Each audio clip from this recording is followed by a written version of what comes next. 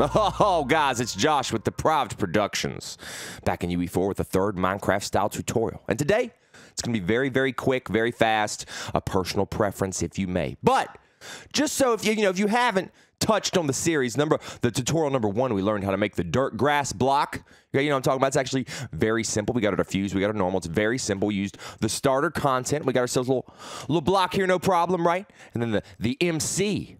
The MC, a little construction script action. We made the UE4 loops and added a sine wave to the Z-axis of the location of the blocks it's placing, adding instances, instant static meshes, right? So if you haven't watched those tutorials, you may want to go check them out unless you already understand what we're doing here. But today I want to make a change. Now, the reason I have this to set obviously the tile size is supposed to be set to 100, because today all we're going to do is we're going to make an adjustment to our material. Very simple. Every block, man, I mean, you can see it. It's driving me crazy. I know Minecraft does it, and a lot of block games do it, but voxel-style stuff. But, man, every block, I've set it back to 105. Set it back. Set it back to 105, bro, okay? Because you can see that every block has the exact same material on it. And that's fine. It's just really repetitive, man. You know, we're gonna fix that right now. So I'm going to jump into the Minecraft style. I'm going to go to this top grass, which is literally, like I said, just the top layer of grass here, okay? You know what I'm going to do? We're going to jump into that right here, and here's what I'm going to do. I'm going to get type in a world position. Now, we're going to use the world position as our UVs, okay? You know what I'm talking about? There's a couple different things we can do with that, actually. We're going to end up masking out to where we only use the Z channel. You know what I mean? Like, so it's in like, X, Y, Z, you know what I'm talking about? Like, we only want to see the object, the bottom and the top of it is all we want to affect. So check it out. Check what we're going to do here. We're going to need to get a multiply, so you can type in the word multiply, or you can hold the letter M, however you want to do it. And I want you to multiply it by a number. We're going to hold the number 1 and plug it in here, okay? Now, I don't know what that number to be. I don't know what I want it to be just yet, so let's just set it to 1, okay? Now, all we're going to do is we're going to mask. Now, here's what we're going to do. We're going to mask out the red and the green, right? We only want the blue, plug that into UV.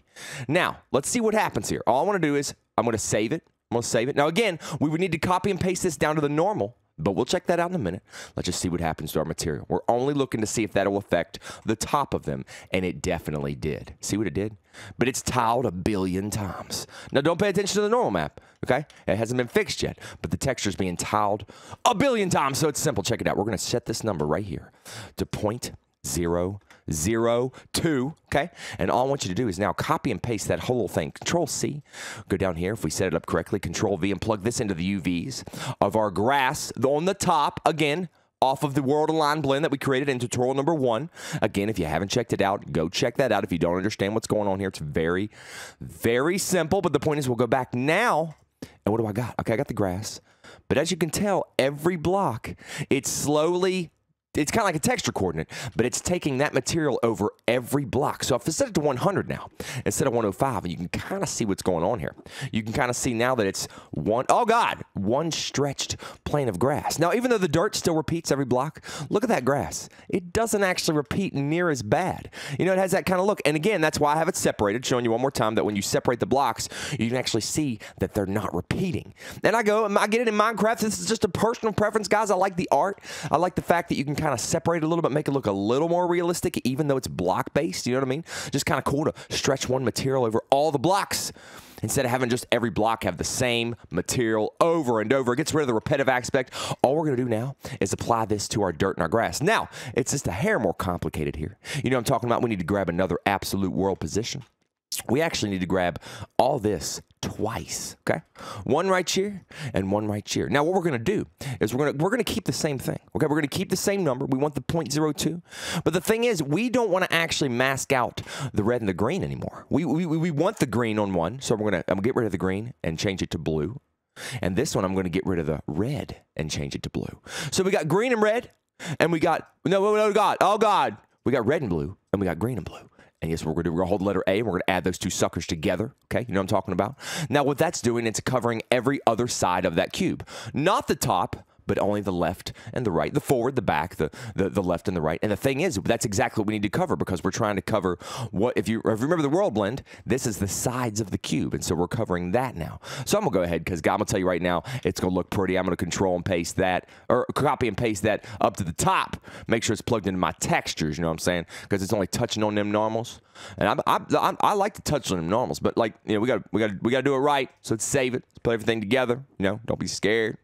I'm a little scared. I ain't gonna lie to you. But the thing is, all we're doing, guys, is real quick. I mean, if this is it, we're done. You know, I just wanted to kind of clean this up a little bit. And as you can tell now, look, the dirt even is getting stretched out. And even the grass, even this top grass, look at it. You can see that it's not the same. It's slowly changing. It's not this repetitive nonsense. So let's set it back to 100. Just kind of make a look at it, get a little look at it, right? We set the tile size to 100, and that's how we do it, so we can actually see a block-based world. And all I've done, guys, is set the length and width to 200 by 200 and set the frequency and height the way I kind of like it. But as you can tell, now it's a little less repetitive. And look how this is how easy you can tell. See this? Look at that. Look at that.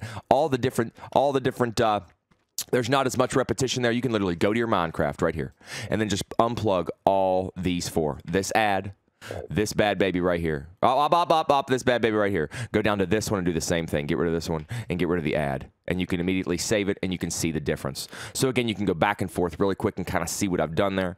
And it's very simple. It's not a lot. We just use the absolute world position to mask out the different things we need based off. But look how much more repetitive that is, guys. You know what I mean? And the thing is, each block is its own instance. So you can't just use a texture coordinate. You needed to stretch over the world position. So that's exactly what we did, guys. So, guys, if we haven't talked much about the world position and stuff like that, I hope this taught you a thing or two. I literally, like I said, just walking you through it one more last time. We'll go up here. I took only the blue channel. That's the top and the bottom, right? The Z. And then I took the green and the red channel for the sides of it, which makes perfect sense if you honestly think about that. And it's taking the absolute world position, which means it's literally just stretching it over the entire world if we wanted to. We could, this number right here, this 0.002, that's our tile, kind of like the texture coordinate. You could tell when I had it at 1, it had done it a billion times, so I separated it a bunch by doing it, multiplying it by 0.002. Again, if I changed it to something else, it would change the tiling.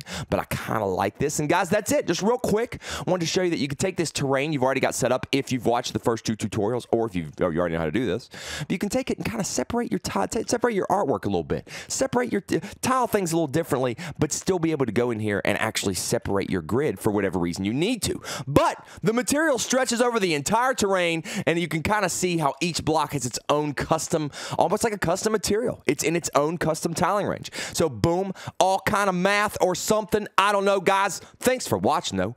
Josh with DepriveD Productions, loving and missing. You go hit the subscribe button on the DepriveD Productions YouTube channel. Go hit the like button on the Facebook, DepriveD Productions, and go follow DepriveD, capital D at the beginning, capital D at the end on SoundCloud. Support us, man. We love you. We miss you. Get involved. Well, I got a couple really, really cool things coming. That's why I wanted to pump this out really quick today. I'm about to shoot a little something. We had some fun the other day. Me and Card Shark from Mixer.com. You've seen him on the channel a couple times. Me and him get together and show you something kind of neat here really soon. But besides that, guys, thanks for watching. I love you. I miss you. Back in Minecraft, we got all kinds of cool stuff coming. I've been really busy with some neat stuff I can't wait to show you. But hope this kind of showed you, just again, just a personal preference, but you can kind of see how the blocks just have a little life, a little more life to them, bro. Not as repetitive, okay? We're adults. We're doing things real. You know what I'm talking about. Until next time, peace.